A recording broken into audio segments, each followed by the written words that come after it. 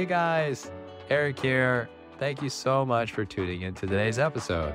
Before we tune in to the details today, I have one little favor I'd like to ask you. Are you listening to this on Apple Podcasts or Spotify? If you are, and if you haven't done it already, it would be so helpful to Anita and I if you could leave a 5-star review. It could just be putting 5 stars or even writing down something that you really enjoyed and learned from the episodes that you've heard so far. This kind of help would really improve our ability to give you better content and also to help other people find out about Taiwanica. So if you wouldn't mind taking just a few moments to do that if you haven't already, we would greatly appreciate it. Thank you so much, and we really hope you enjoy today's episode. This is episode 19, talking about school systems and tests. Welcome to Taiwanica. What's up, everybody? My name is Teacher Eric, also a host here on Taiwanica podcast. I am so glad and grateful to have you all here listening to us today, talking about a very interesting topic.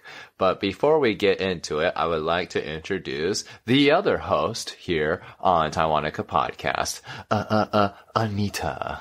Hello, I'm Anita. No, you're not. I wanted. My name is Anita. Hello, guys. I am the other host on Taiwanica podcast, and I am also a teacher and amazing talker. I'm also really grateful for you guys to join us today. Yeah. So, Anita, let's go ahead and get right on into it. We're talking about, the serious stuff. I guess so. It's an interesting part of both of our countries that is a little bit different, wouldn't you say? Yeah. Like, there are some similarities sometimes, and then there's some, really different. Yeah, right? So, and a lot of people have asked us about this, so that's why we're making an episode today about what is the big difference between an American and Taiwanese school system. But before we do that, we would like to give a small intro to what our school systems are. But Anita, would you be willing to tell us about Taiwan first? Of course not.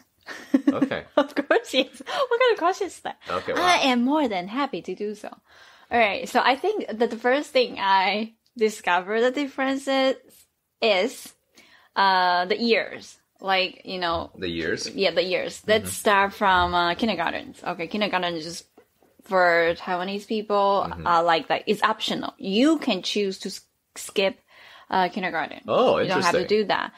And also in Taiwan's kindergarten, you have 小班, 中班, and 大班. You don't have to you don't necessarily need to start from the most beginning, which is 小班. Like, for example, when I was a kid, I started from 大班, so I only stay 1 year in kindergarten. Wow. So you actually have years of kindergarten. Yes. Like, it's almost its own education system. Kinda, yeah. Wow. Do you get a diploma after completing kindergarten? I got nothing from my kindergarten. And so now you have finished kindergarten. Here is a your little piece stuffed animal diploma. Okay. Ooh, I remember I got the school bag from my graduation of kindergarten. Oh, so you did win something. I did get something. Wow. Yes. Okay. Very interesting. So in the USA, it's definitely a mandatory part of the education. It's basically your intro into the education system. I mean, we have other things that are called preschool, and preschool is kind of its own phenomenon where you go over and just basically, fooling around. Basically, you learn little arts and crafts, run around in the recess, and then, might watch a few videos, but it's not part of the education system. You don't have to do that, but kindergarten is a part of the school. Oh, really? You have to go to kindergarten? So it's usually, unless the school system is kind of like one of the schools where it starts from elementary school and finishes in high school all at the same school, then maybe they won't have kindergarten. But most of the time in today's schools, you will need to go. Oh, now how many years in kindergarten? Just one. Just one. It's just the first school grade before you enter what's considered first grade. I see. Yeah. Interesting. So that's the difference. Because my brother in Taiwan, he skipped kindergarten. because my mom thinks he's super smart. So he doesn't have to really go to kindergarten to learn something. But I think the similarity here is like you guys' preschool, kindergarten, or our kindergarten is to learn like social skills, like, spend time how to make friends and how to interact with different people. Exactly. No, it's the same exact thing. So that's a really interesting part. But then afterwards, we kind of just go into elementary school and then middle school, which is junior high school for, I think, Taiwan, right? And then high school. But our grades are different. A little bit different. Yeah. So for USA, it's for elementary school, it's generally kindergarten to 5th grade. Then middle school is 6th to 8th, and then high school is 9th to 12th. So in other words, 5, 3, 4. That's, for me, it's like crazy. You guys stay in high school for 4 years? Yeah, it's That's a little too crazy. long. Yeah. Yeah, so it's, the total number is the same. But, like we have 6 years in elementary school, 3 years in junior high school, and 3 years in senior high school. Oh, wow. Okay. So you do have, less time in high school. I think it's good because the hormone difference with children in that time is just so great. When you first go into high school as a freshman, you're just like so overwhelmed by the big, almost adult looking. Yeah, because you see like 3-4 years is different. Yeah, exactly. So you look at them and they're like huge. You feel like you're in college, but you're only you're 14 years old. And so it's really weird. So that's the system difference in general. So what I'd like to do now is kind of like talk about like tests specifically. Wow. So in the USA, it really just depends on a parent's perspective. But generally, tests are considered one thing and one thing only. They are to help you to, get into college, and like your GPA is pretty important throughout your whole entire education, like career. But generally, the idea of tests for us is just to be able to, get a good grade to make parents happy. And then afterwards, when you're in high school, you get good grades. It will help you get into a better university. Kind of like this. This is the flow. But I know in Taiwan, it's not necessarily like this, right? I mean, like, it's not like final goal is to enter the good university. It's more like if you have a good grade in your elementary school, and then when you enter, for us, the important thing is from junior high school to senior high school. Okay. So like your elementary school and then your junior high school is kind of like preparing the big moment to happen. So that's when we have our very big test for the very first time, which is you graduate from junior high school to senior high school. Okay. So, like I said, elementary school and junior high school, you're kind of like preparing to enter like really good senior high school. So every grade, I would say most of the people, they don't really care about your grades in elementary school. Oh, really? The most important time is like, if when you're at elementary school, your score is not so good, it's okay. But once you enter junior high school, that's when the serious stuff happen. You have to, in order to you have a better future, you have to study really hard. We'll be right back. I really like journaling, but I always end up with no time or cannot find a journal that I really like. So I was like, hey, let me create one. So here it is, a self-help journal created and designed by Anita. Inside the book, I provide very simple and easy to follow template. For example, in the morning, to-do list. In the evening, gratitude practice. So you can use a very little time to start this healthy habit. Go ahead and check it out in our description down below or go to our buymeacoffee.com.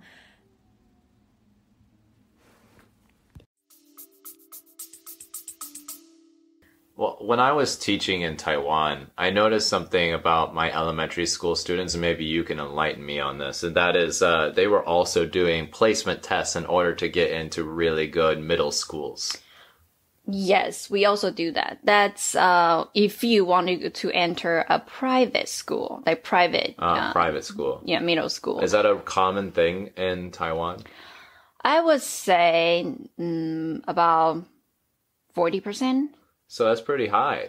Yeah, because like right now, like I say, you know, Taiwan, we know like score and grades are very important in Taiwan's education system.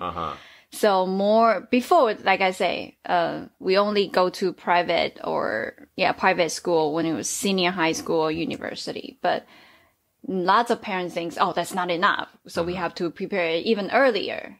So a lot of parents, they would choose to send their kids to private middle school. That's when you have to have the placement tests. Oh, I see. Okay. So in that case, it's very different from the American public education system because we are focused on, you know, just giving a kind of a life balance between education and freedom. So what I mean by this is freedom? Freedom is for us to, you know, have lots of holidays and go out and like go participate in clubs or sports or, you know, science camps and stuff like this. So for us, we have literally months of vacation. Yeah. So that's why this whole idea of like having a bunch of tests when we're young just doesn't make sense to Americans. We'd rather that, you know, okay, if we pass the most important test, which is usually the final test of the year, you know, just proving that we learned all of the most fundamental stuff at school, then that's enough. So, and then if we do that, we can go on to the next grade.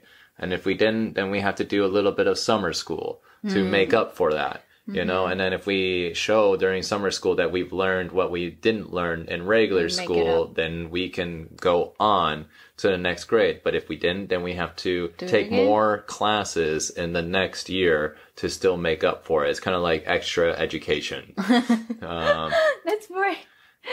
That's the idea. Yeah. But it makes sense though, because, you know, that's kind of like how brains work. You know, brains are like slowly developing and trying to be able to absorb knowledge. And if your brain's a little bit slower at a certain age, you have to have a little extra help, a little bit more hand holding. I mean, that's what happened to me in middle school. For a little while, I needed to take extra classes.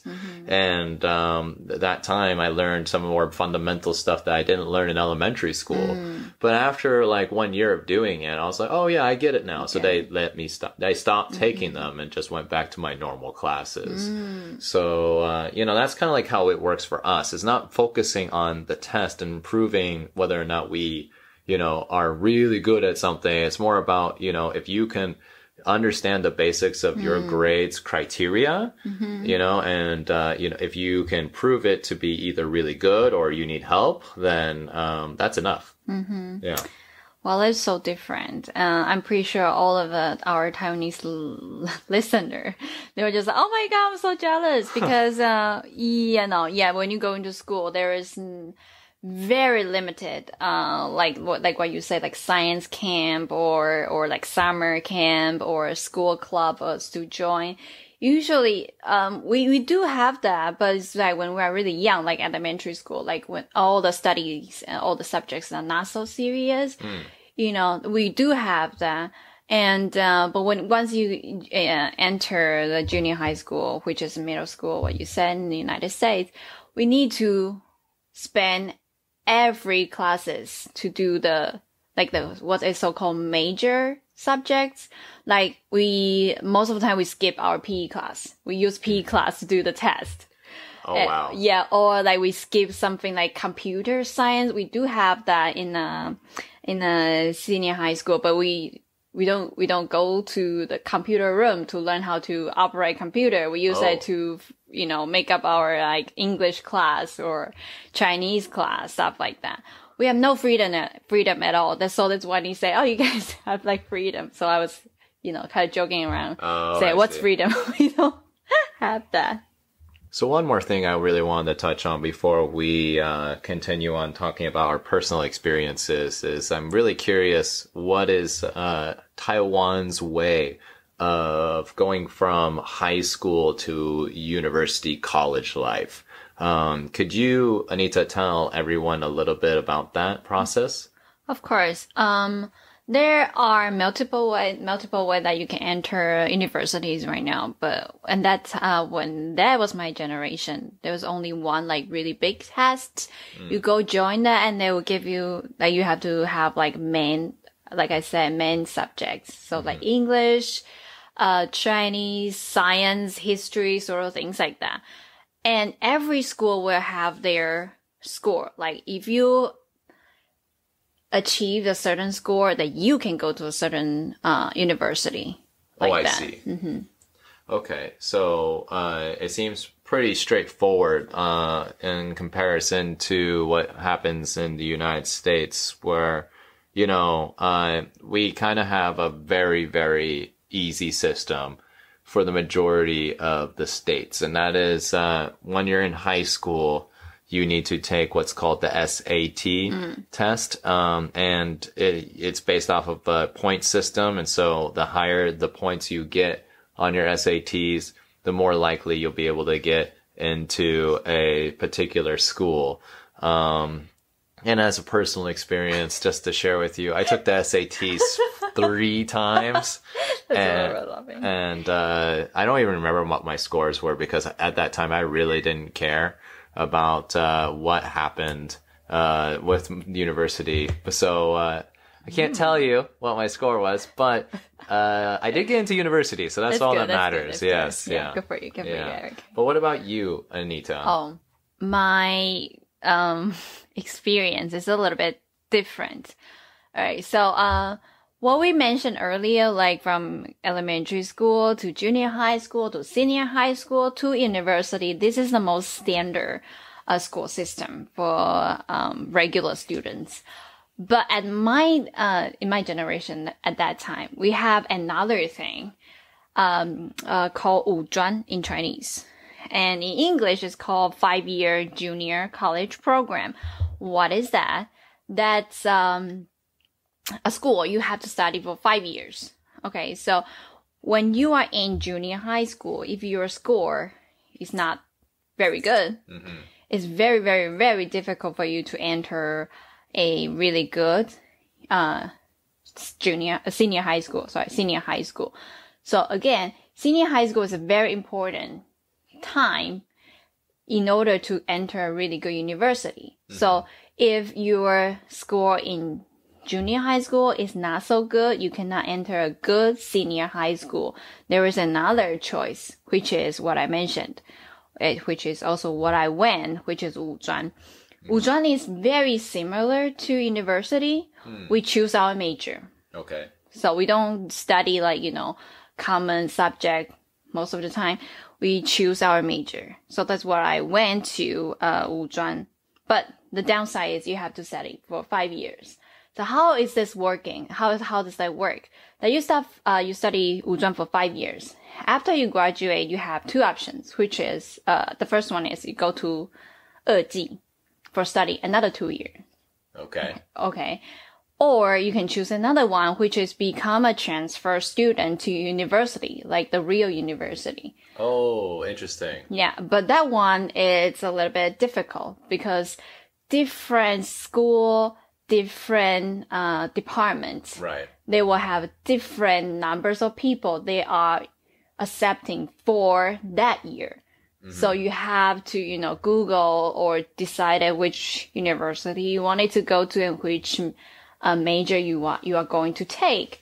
And then you have to go to their website and see, how many people they are accepting this year. So usually the number is around like 10. Oh, wow. Very little. Very little. So you have to study even harder to enter the university. Oh, this is very similar to a situation for, let's say, for example, you have a very bad SAT score in United States. And it's so bad that your grades are bad, your SAT scores are bad, no university wants to take you. So you have another option as an alternative to kind of give you another chance in the United States, and that is to enter a community college. And a community college kind of has two purposes.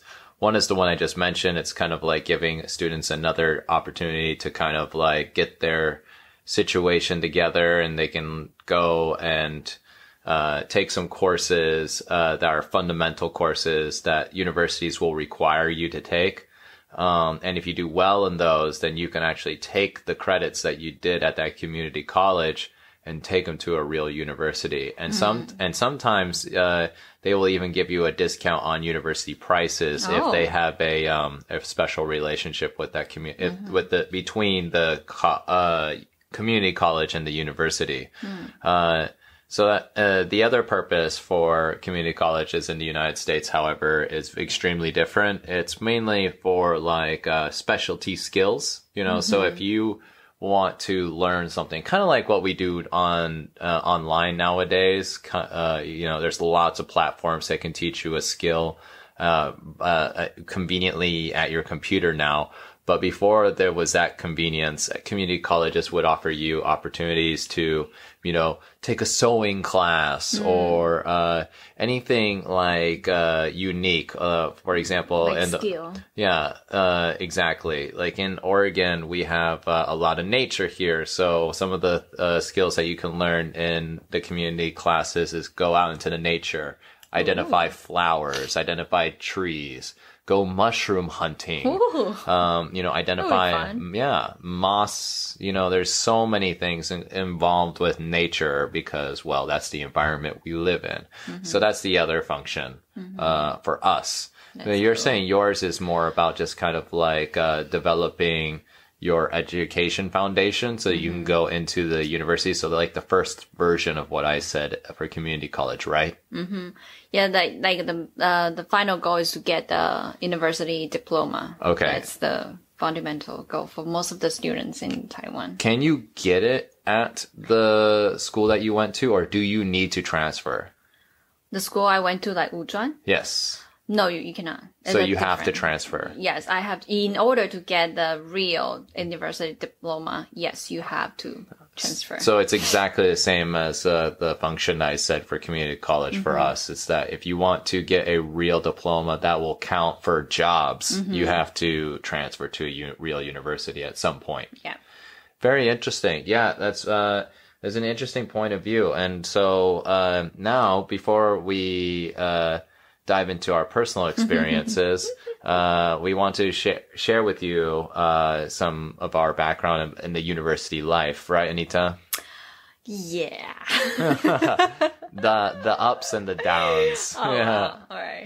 But before we do that, we have one thing we'd like to mention, and that is we were always trying to find more people to support us on Patreon. It is a platform that you can use to be able to give Anita and Eric a little bit of support and love, and we can in turn give you guys some extra bonuses about what we're doing here on Taiwanica. You can see some funny stuff like where we do the recordings, or see some extra posts about things that we're thinking about, and some of the foundational thoughts and principles that we have been learning to be able to give you these kind of materials. So if you're interested in these sort of things, definitely join us, be part of our Patreon group. Of course. Yeah. It's always open. Just go check it out and join us. Anita's been looking at pretty clouds outside, so, I'm connecting to the nature. Yes, a little bit too well, my love. All right, so now let's talk about how you also connected with yourself so well during your university life. Because apparently this woman here, before she went into university, was a very quiet, delicate little flower. Hey. But as you can tell, nowadays, that is just not the case. So, Anita, please tell us this, life-changing, absolute crazy roller coaster that you called college, for our fans. All right. as I mentioned, Taiwan's education system is to train you to get a better score, or like how to get good score for everything. Okay. And what to do in order, like, how do they teach you to get a high score? Just to follow what teacher said, that you will be okay for everything. You know, what teacher said and you follow and you do, then you will get a high score, and you get a high score, you can get a good university, enter a good university, and you can get a job that you want. That's what they always tell you. But you did not follow that rules. No. I was that student. I follow everything, what teacher said. I was just like, okay, teacher says this, and I do that. Okay. Really? Yes. This is surprising, because who you are now is definitely not like that. That's why I'm sharing this story to the listeners. So yeah, that's what I did. So like, I just do every day, go to school, open my book, study, listen to the teacher. That's basically what everybody's doing in the university. 1 year that happened to my college is I got a chance. I can join a summer language program in France. Oh. And at that time, I don't know what pushed me to do that. I just feel like, oh, my life is so boring. I finally fought so hard to get accepted to university. Mm-hmm. But I just feel like every day I learn nothing. I went to school and learn nothing. And then one summer, just this opportunity came up, just like, okay, I'll do that. But wait, before you dive into that, how did you find out about this program? My major in college is foreign language department. Okay. To be more specific, is British and American literature. And at that time, we also have to choose a third foreign language. Oh, okay. So you picked French. At that time, I didn't choose any. I choose a Spanish. Oh, okay. I chose Spanish, but that time there was just a teacher. She is a professor, and her profession is French. Okay. So she posts this information about, there was a program that is a really good university in France as that they're opening this language program, and I was just like, oh, okay, sounds like fun. I never learned French. It will be fun. So that's why I joined the program. So if I understand you correctly, you found out about this program when you were trying to learn another language, and the professor kind of like introduced you to it and wanted to push you to go and give it a try. Not exactly. Like my university, it's very international. They have a lot of sisters in university. Okay. And it's one famous program of my university was they encouraging people to go abroad to explore different schools. Okay. So we have tons of opportunity like this. And when I was studying in that university, this is the big chance, big opportunity happened to me in one summer. Okay. Mm-hmm. That's why I joined it. So you went there. It was life-changing. Totally. Why? There are two different life-changing. One is like it literally changed my mind because I never been abroad by myself and without knowing how to speak their language. So basically, I just throwing myself to a completely foreign place. Yeah, sure. You have to figure out how to survive by yourself. You have to, everything. So I become like really mature just for the first week. So that's life-changing experience for me. Okay. And when I really entered the summer program, the language program, I was like, oh my God, they don't sit like what we sit in Taiwan, like teachers in the front and student was like, in line. In rows. In rows, and just listen to teacher. No, we sit in the circle, and the teacher sitting in like the teacher inside of that circle. Oh wow! So we're kind of like just chit chat or like share our thoughts, our ideas. If you stay quiet, just like what I was before, because I didn't really get used to that kind of system. I was being quiet, and the teacher will be like, Anita, what's your opinion about this one? Oh. And I'll be like, oh my God, right. Oh my God. I gotta express myself. Yes, oh my I God. have to say something. It's no longer, this is really, really a huge moment of my life because that's like bringing up my understanding of learning to the next level. It's no longer just you listen, you obey, and you do things. It's like, It's kind of like a community. yes, and you can learn something by sharing, by talking, also by listening to other people. Sure. That's like totally... Kind of like growing together as a community. Yes. Yeah. So Wow. it's no longer Makes like sense. teachers in a higher pedestal and the student just have to, follow, stuff like that. Interesting. Yeah. And then when I came back from that trip, Yeah. I started to speak during my class. Oh, so that was one of the biggest changes. Yes. So besides, just as a kind of like a conclusion to your story in France, is that you learned two very valuable lessons. One of them was how to be independent in a community. And the other one was how to basically express yourself, not only in a classroom, but who you truly were. Now, those were like the two biggest qualities that you learned from that experience. Exactly. Wow. So it seems that if you hadn't gone to this exchange program, you probably would still be a very different person, wouldn't you say? Definitely. I couldn't, no. I don't want to, no. Yeah. So, Just really, I don't want to, be, like I say, it's really life changing. I'm really happy about what I have become. So yes, I could not imagine if I've never gone to that trip. I see. It's very similar to a program that I also went through in university. In the United States, we have lots of different programs for you if you are a good student. And when I first entered university, like I said when I finished high school, I didn't really care about education, so my GPA wasn't the best. And I thought these kind of opportunities for me were just always kind of like out of my reach, like being able to study abroad, stuff like this.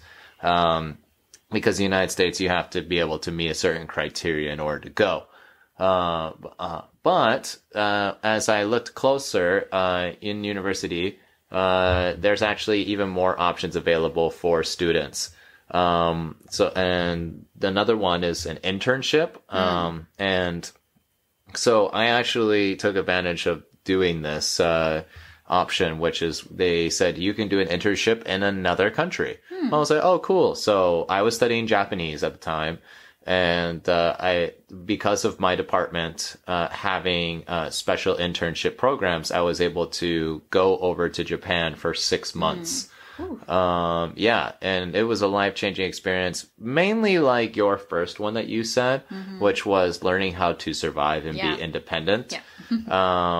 So I was already pretty self-expressive. So I didn't have everybody knows. Yes. But the first one I still needed to work on a lot. I didn't know how to be on my own, and, for many reasons, but, yeah, when I lived there, I really learned that deeply, and it gave me kind of like an addiction to, moving around the world and seeing more places and being myself and stuff like that. And also it gave me the value of understanding like the value of being like independent. And, because you can meet so many people from all around the world, from those kind of experiences. And it's true, after traveling and living in 4 different countries and, meeting thousands of people from all different walks of life, it was totally worth it. And it all started because of that experience at university. So if I had not done that, I would definitely not be the person I am today. Yeah. So it's really be a Trumper or something. Oh my gosh. We're not making this show political, Anita, but thank you, for your comment. Yes. And, we love everybody. Yes. So yeah, that was the biggest point for me, in university, besides all the partying and, stuff like that. Yeah, everybody knows it. Just, Knows what, Anita? Should we talk about your partying experience? Yeah. Oh, that will be another topic. But thank you for sharing your story. And I think that the reason why we're sharing our story is like, you know, in Taiwan, a lot of people really wanted to do that, but because their parents says, do you really think you go to a foreign country would be better for your life? You know, you should look at this thing in a different perspective. It's not really necessary like, I have to go to another country to be better. It's not like that. Because there's no grades attached to it. Yes, exactly. Like everybody's going to find a job. Why do you need to take a year off to like travel. gap year to go to travel? What were you thinking? Really think that would be better for your future? It costs money. There's no A. And don't do that just because your classmate doing it. Just like, you know, your parents will so much say pressure. A lot of things like this. And you'll miss Chinese New Year. Yeah, stuff like that. You know, just I think what we are trying to say here is, yes, nobody can guarantee you like your life will be better after you go into a different country. But the point is you can see the world, and even the most important thing is you can see yourself from a very different perspective. That's true. You can know, like, oh my God, I can do this. There's so much I can do. There was so much potentials and ability that I have in my life, and I've never got a chance to do that. You know, that's just great feeling. It is. Of course, sometimes you'll like encounter some difficulties. Like, you know, sometimes you just like you don't have money, or like lots of different situations you have to take care of. A lot of unpredictable situations. Yeah, like you know, very chaotic situation. But that's part of your life. Right. If you know, go through it, you handle it, then that's yours. That's your experience. There's a lot of life lessons in that, you know. Definitely. And so it's definitely an important factor that I think everyone needs in order to evolve, because like Anita says, there's a lot of crazy situations that you'll find yourself in, but most importantly, you know, you'll be exposing yourself to an environment that you generally would never do. And if you, let's just say, for example, you stay in your country for your whole life, okay, your whole life in one place, that means you're technically keeping your mind in the same place the entire time, never opening yourself up to different opportunities. And if you go and ask anybody who has gone and just stayed for a tour visit in another country for more than 2 weeks and ask them what was their perspective, they will tell you they saw things that they never thought that they would see. In other words, culture shock, you know, and those kind of things are necessary for you to grow. And so no matter what, if you have a good experience, bad experience, you know, fantastic experience, whatever it is, you will definitely find that experience made you a better person. Yeah. Because every individual, they have so much things to offer and so much things they can experience. So, you know, if you just, that's what they say, that the comfort zone, you stay in that comfort zone, and it's very comfortable, yes, but it's such a pity that you don't do, there's so much that you can do. Yeah. And so wrapping this up with the education system and test taking and how this all kind of connects is, you know, your life can always be, you know, recorded based off of how well you did on your math test, or, you know, like your ability in PE, or, you know, like that science project you did at that exhibition and everyone remembers you for it. And, you know, everyone will remember you on paper, right? But no one will remember your story. And so I really think that if you want to be able to really find yourself and experience the world, and not just, you know, make your parents proud, being able to go outside of the education system's requirements and seeing things through your own view, then you have to be able to be willing to take things outside of your comfort zone. And so I think that's one thing that Anita and I can agree on here, is that the education and test taking systems, although are very good for the fundamentals, but for you to be able to really characterize who you want to be, you have to be able to expose yourself to more. And, you know, a lot of people just compare those two, like, which one is better? You go to a really good university and you get a really good job, is it this better? Or you kind of like, figuring out who do you want to be or your life experience, which one is better? I mean, if you choose the first one, life is about choices, right? If you make that your choice to be the first one, like you go to step by step and you feel accomplishing, that's great. Sure. That's your life choice.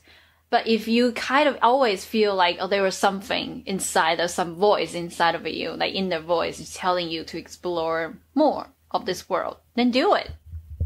Yeah, I think that's a very valuable final message from you, Anita, is, that idea that we need to be able to explore if we're feeling some sort of lack inside of us. And, yeah, I completely agree. And if you want to follow like what your parents say and what society says in order to be a good citizen, and that makes you happy, then great, do that.